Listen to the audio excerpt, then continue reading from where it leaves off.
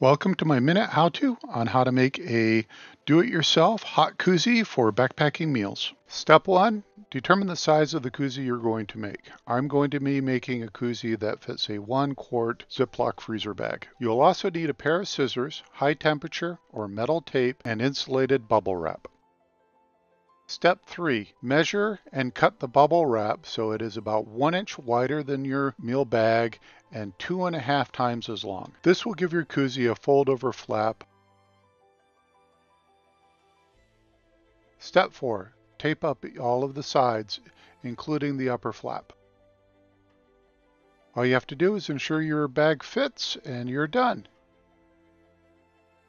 I hope you enjoyed this Minute How-To. And as always, please like and subscribe. New videos weekly.